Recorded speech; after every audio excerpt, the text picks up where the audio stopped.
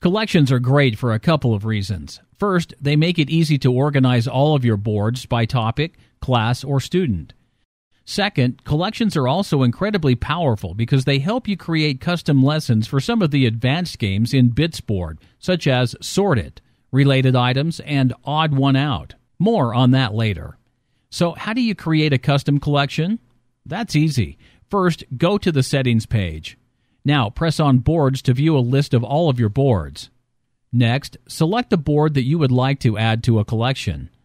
Once you have selected your board, you'll see a selection at the top that says Collections.